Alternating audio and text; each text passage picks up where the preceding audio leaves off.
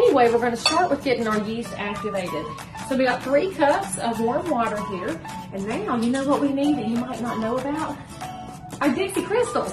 Okay, so we need 1 tablespoon of white sugar. We're going to sprinkle it into our warm water here, kind of get it evenly distributed. And also, because if you want a free bag of Dixie Crystal sugar, you put in the comments, I need some Dixie Crystals, Leigh. I love my Dixie Crystals. I'll hook you up because they sent me some coupons.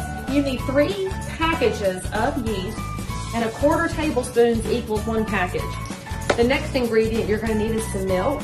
And it doesn't matter if you're using whole, 2%, just a 1/4 cup. Make sure you subscribe for more. Let me know if you make them and if it gives you your fire back too. I'll see you next time.